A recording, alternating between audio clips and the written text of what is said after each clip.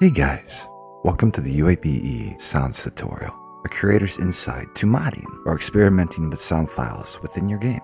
If you haven't checked out my introduction to Uabe, follow for a smoother experience. Make sure you do so. It will be linked in the top right corner. This is part 2.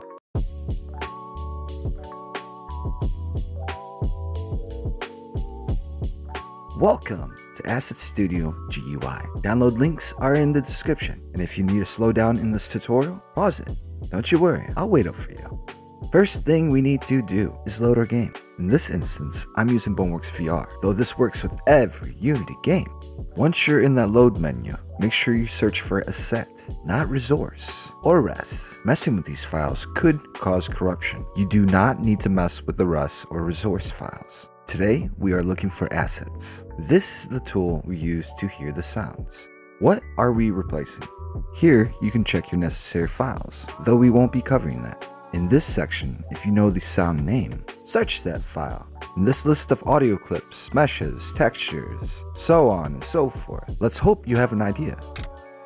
Just make sure you click type before you search. For this tutorial, I'll be making 2 different mods.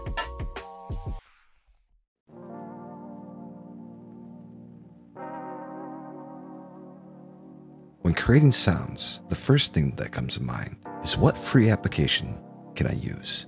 In every creator's mind, this is the go-to, though this is why I've created a list. If you don't see your favorites, mention them in the comments below. Anything I miss, mention it. Shake the house. Audacity. This is probably the easiest to get started with. Simplistic for YouTubers, podcasts. This is what I used to use, and it's free. SoundBridge, another free application involved in being simple. For music, with no limitations, very easy to use, for 32 and 64-bit downloads.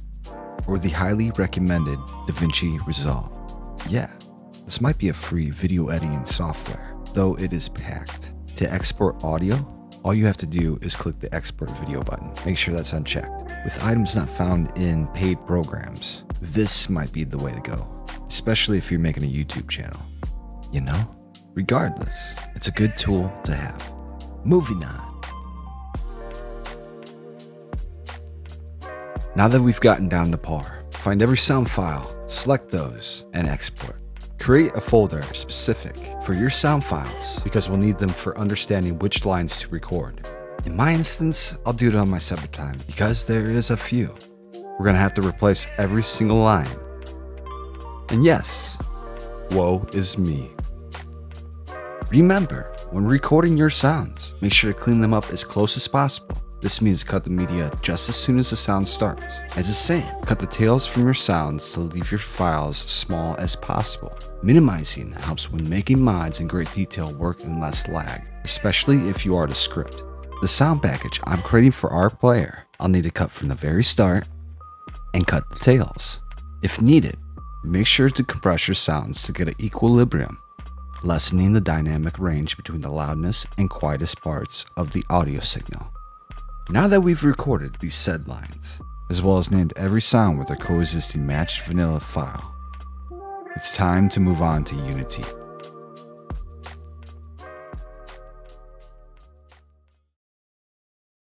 So why did I create my sounds as WAV files instead of MP3s? Well, I did this because WAV files are easier in some circumstances to import. It is how it is. When in Unity, press New, create a new project. Now this may take a bit to load, depending on your PC specs. When loaded completely, select every WAV and MP3 you have created in your custom folder after titling them to their original names, and drag them onto the lower panel, onto Unity.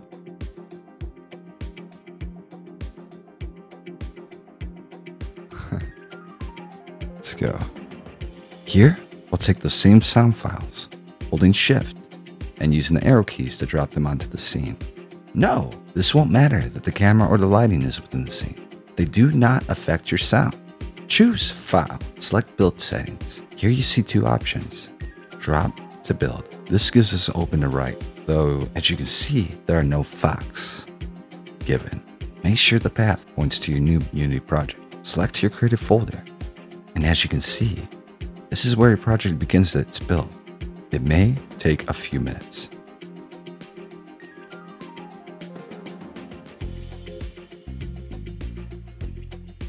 When finished, if your scene has not opened, select File and then open the scene above.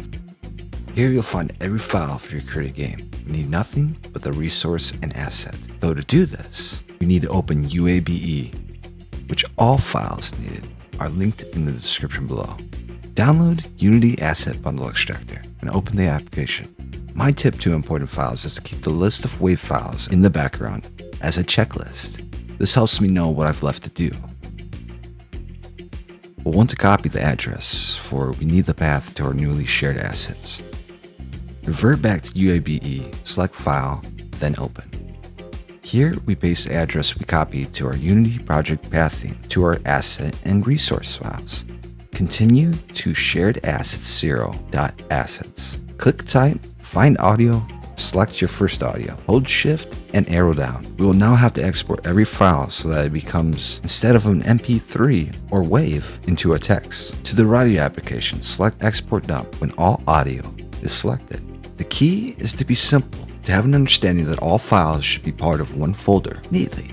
If you haven't already, make a new folder that will now hold the rest of the files in order to run your mod. Keep everything in subcategorized folders. This way, if you need to use something for, I suppose, later, you know where it is. Subcategories such as vanilla, custom, and dumps should be now added within your mod folder. Find and copy your dump folder's address. Return to Uabe and paste the same address. Click Enter and select the folder.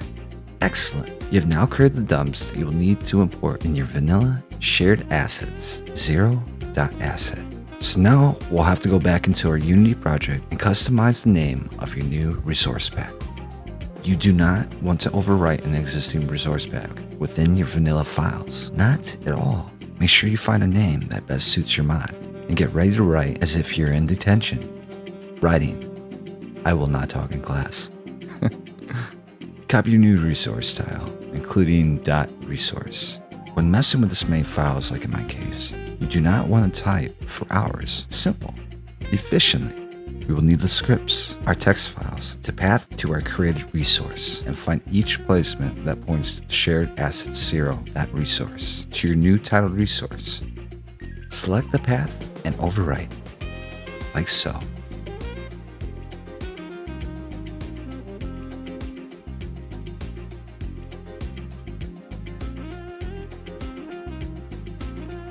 $33,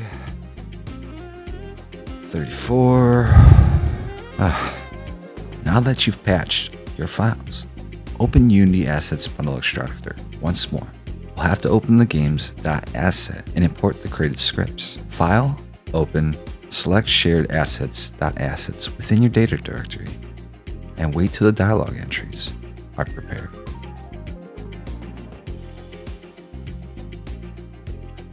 The easiest way to search is to press name, then type. If you select the title under categories, you can now type the name of your file or files, given you have a 5-second window to do this before it resets. Now you should see most, or if not all the clips you need change. Copy the address path to your dumps. Do as I've done to keep your sanity. Keep the text files in the background as if you have a to-do list. Venture to the right of the application and select Import Dump. Paste in your path to the address bar and select your file or files independently. Correct. This is our last steps for Uabe. Continue until you're finished.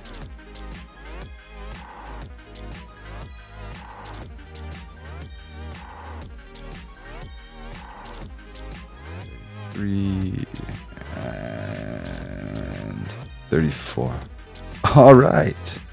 Now that we're finished importing everything, sort by modified and continue to the top of the list, as well as find every file that you needed to replace has a check within mod.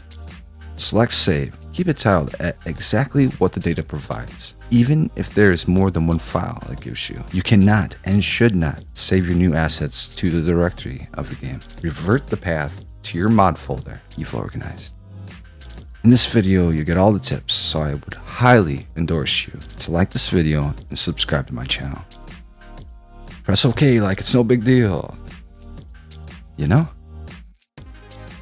All that needs to be done is to move our resource back into our modified folder to complete our work. Whatever that modified folder may be titled, locate your Unity project and copy your .resource back into your customized folder. Then paste. Well done. Now, all that needs to be done is to find your games directory. Copy the vanilla assets file or files, just in case, This, like any asset modification, breaks when said game is updated by the developers. So subscribe to make sure you have me listed when that update does occur. Add a new folder, title that vanilla. Open that folder and paste your .asset. Damn, doesn't that thing look boring?